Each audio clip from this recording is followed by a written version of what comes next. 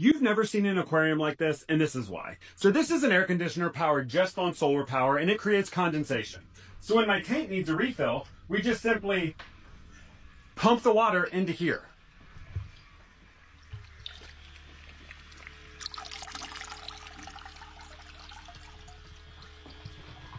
All of my aquarium lights are powered on solar power.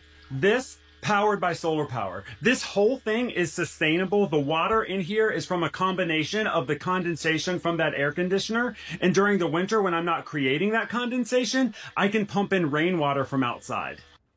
There's always that guy that's like, no, that's not self-sustaining. What if the sun turns off or your house explodes? Okay, fine, you win. It's not self-sustaining, but it's still really, really cool. And I really like my fish tank.